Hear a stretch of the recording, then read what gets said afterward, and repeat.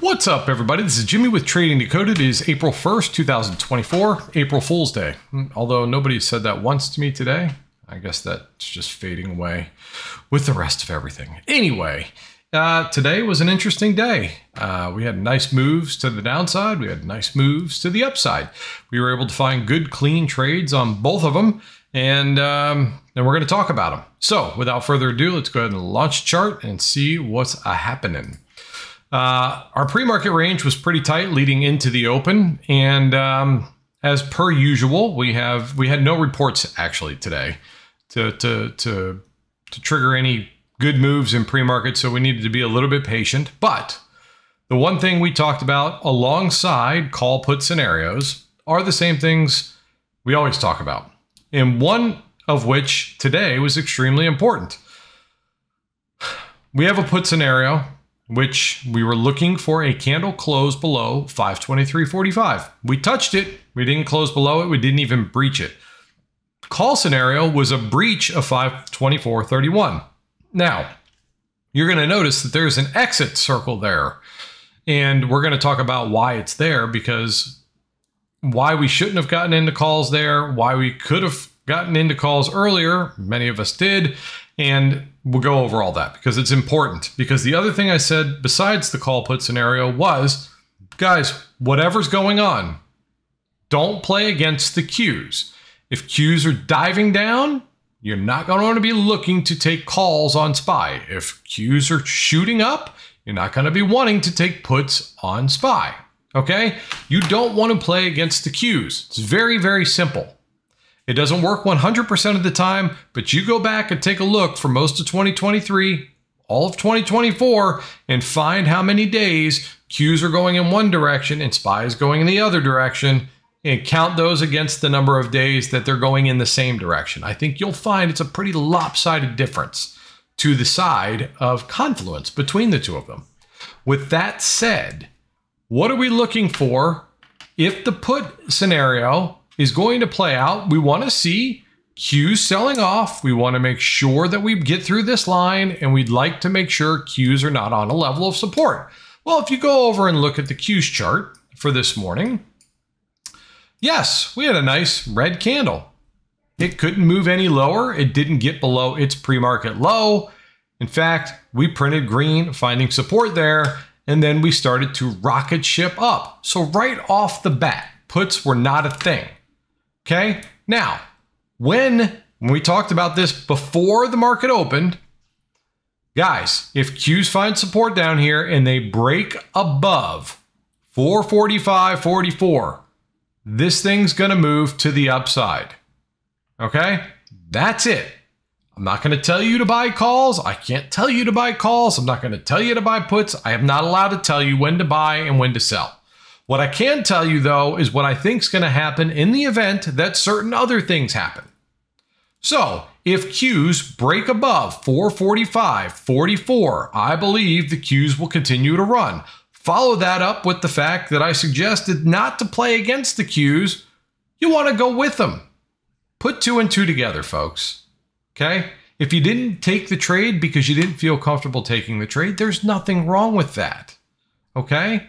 But when we talk about this stuff, these are the things you're looking for. Now, the one weird part about trading based on the Qs, well, there's two. Number one, Jimmy, if you just watch the Qs so much, why don't you just trade the Qs? Let me answer this question for everybody because I answer it daily.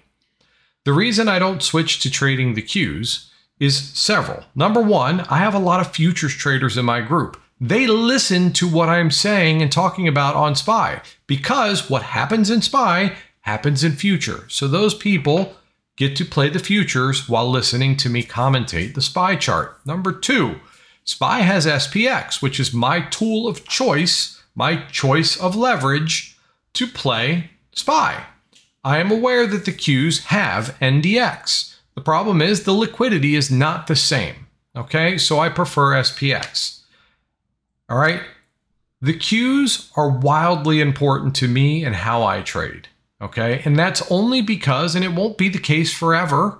It wasn't the case prior to the big seven talking about AI, right? But things change, right? It's an ever-changing landscape.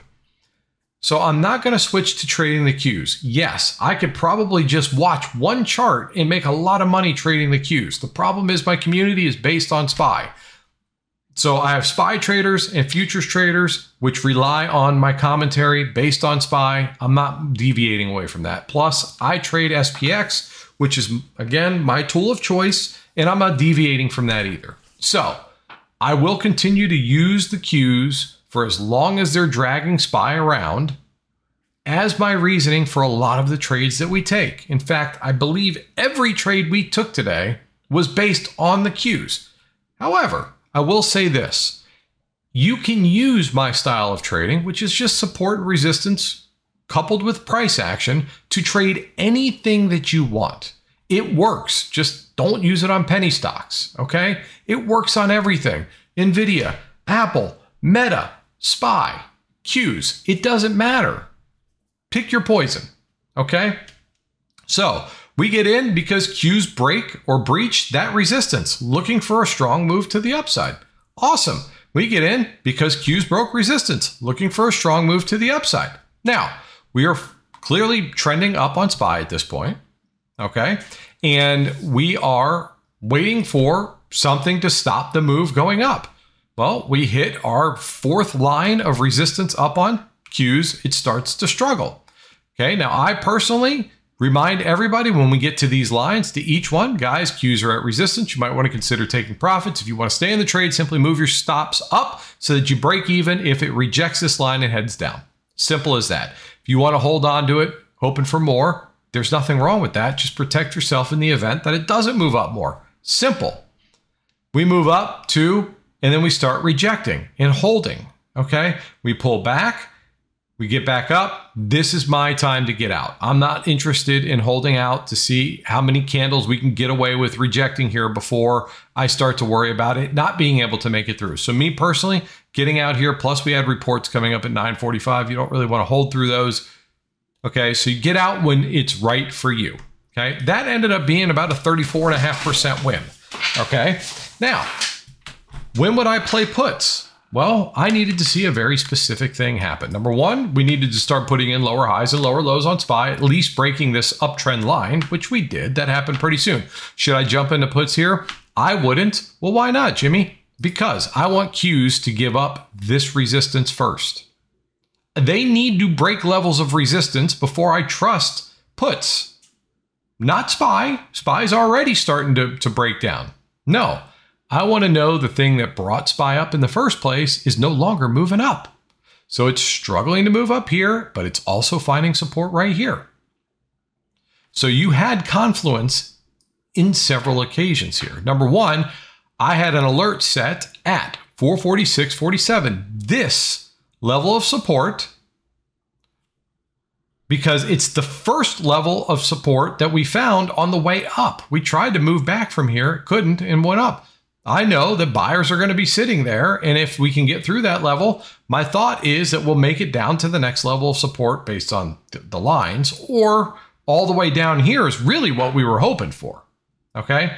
Because if you go from support to proven support, it's all the way down here, okay? So we broke resistance here, this one, that's good.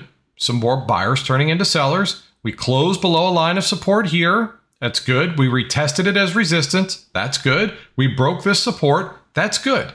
All things that would let you know that the market at the time or the buyers at this level are starting to get weaker. This might be the start of Qs reversing down. Well, that happens to be on this candle. Now, what we want to see is the Qs. We get in because of the Qs. We're hoping the Qs make it all the way down to at least this line. Okay? But the real support level from level to level is all the way down here. And you can see, ultimately, we do get down there and slightly below it. Now, we break down, we pull back. This level of resistance, proven on the day, support rather, needs to hold as resistance. If it doesn't, you better get out of this trade.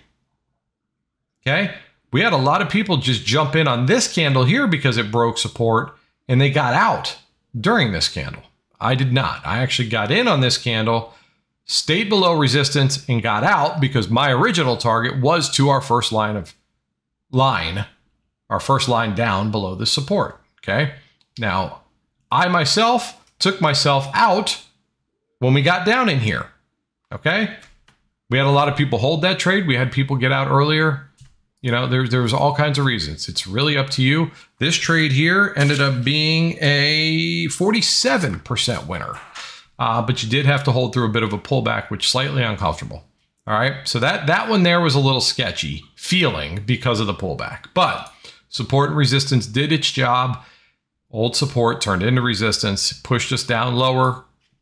Was a great trade.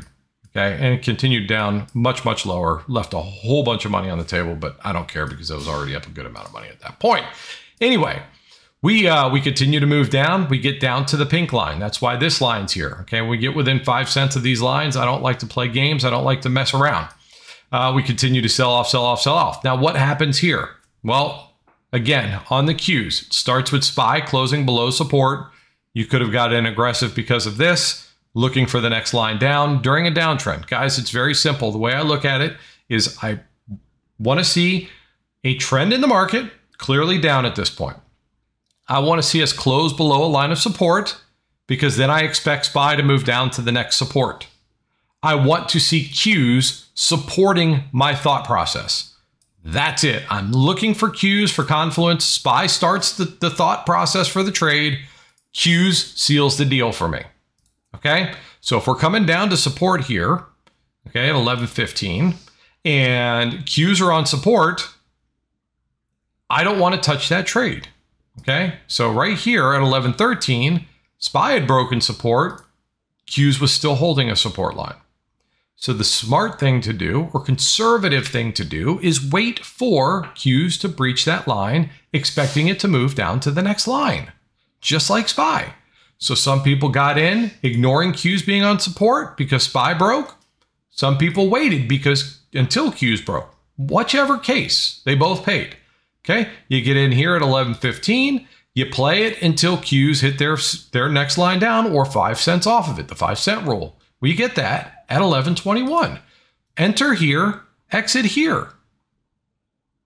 Okay. I need to reiterate this as well, guys. So I ended up getting in here at 11.13 and I got out when SPY got to its support. So I didn't get the couple of extra bucks down here. That ended up being a 52.8% win. Okay, that was my third and final trade for the day. All to the 2 to the downside, 1 to the upside. Now, just because I'm no longer trading doesn't mean that there's not other things to find to do. Okay, we get down, we come down to support. We pull back, holding resistance, we come back down. Now, again, based on the cues at 11.51, cues are pulling back. What do we say? Make sure that the cues are below this most recent support. Okay, we're still looking for puts because we're putting in lower highs. Okay, yes, this is a higher low, so essentially you can call it a wedge, whatever you want to do. Right? There's many different ways to skin a cat. So you could say it's a wedge, right? But the trend of the day at this particular time is a downtrend. Okay, so you could play it with the break of the wedge to the downside, or you could wait for cues to close below the support that was clearly here at 443.89 as double bottom, double bottom, double bottom. First candle that closes below it happens to be the same candle that breaks the wedge to the downside. There's your entry candle. Well, Jimmy, where are we looking for it to go? Well, to the next line down, just like it did over here. Okay, so you get in at 11.51. Next line down was here. And like always, if you intend on holding these trades, all I can ask you to do is move your stop loss down. If you wanted to wait for the actual touch of the line, here you go at 11.59. You could have got out at 11.54. You could have got out at 11.59. To each their own, okay? Whatever the thing is. But again, nice, easy, clean trade. Okay, all based on the cues. Then we find support. We start putting in higher lows, higher highs. Wouldn't buy calls. I think my call line was, where was calls? I think I based it on the cues. I think I said I wouldn't buy calls unless we got back above, the pre-market levels, 444.24. If cues weren't above those lines, I had no interest in calls. None. Plus we're in the seller side of the market. That's what this red-green box is. Okay. And so we start trending up, we break. Now, I had people up here during this trend saying, Jimmy, I want to buy puts. I want to buy puts. I said, guys, do what you want, but at least wait for the uptrend to end.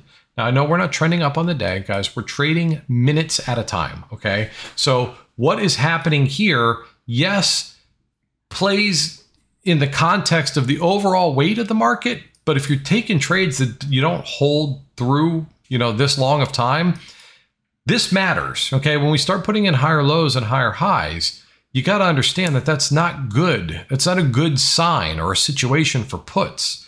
So if you're going to play puts because the market's on the heavier side, at least wait for that uptrend to stop. Okay, give it a second. Wait for the trend to break, at least. Okay? And then when we do break it, know where your next support level down is, which in this case, we were talking about it. I wouldn't buy puts just because we break the trend line, because you're going to run right into support on the yellow line below it. What I would do if I were you, because I'm done trading for the day, is wait for the Qs to get below this level of support right here. Okay, I believe that we entered another one at 106. Yeah. Wait, and this was right before I went to lunch. I said, guys, if we get a candle close below 106 or below this support on the Qs, okay, which we get at 106, we should move down to, first would be the orange line, followed by the move down to here. And then if we get through that, we'd be looking for the next orange line. Now, I'm not here during this trade to navigate people through it, but you got your entry at 106. The very first support it came down to would have got you out here. That was a 19% win, by the way, and ask me how I know that. I'm glad you asked. I know that because we had a whole bunch of people take that trade and they made 19 to 20%. That's not bad. All you had to do is be patient, wait for the right reason. Now, we also had those same people hold on, move their stops down to break even because the Qs never got back up above where the reason for getting in, which was 444.20. That was the line we needed to break. Stayed comfortably below that, chopped on a line of support there for a minute, and then broke down. Guys, just follow the support levels on the way down. We went from here to here. Okay? It tried to find support there on a couple candles, turned it into resistance. Then it wants to go down to the next support. And we didn't quite make it there, but just a few cents off of it. And then you take profits or you don't, or you stop out when it starts to pull away. Up to you, okay? Now I'm at lunch this whole time, and then we come back to lunch or from lunch. Oh, and there was nothing else to change because after that, I go pick up my kids from school. So I ended up leaving at 2:45. We were talking about a whole bunch of things at this point. Guys, calls were not in the cards today. The market was pretty heavy. We spent most of our day in the seller side of the market, this red area down here. Qs never got back above their pre-market range until the last couple of minutes of the day. And and at this point, you should have made a fair amount of money in this clean move up or down. Regardless, it doesn't matter. But what you don't want to do is get into trades for no good reason.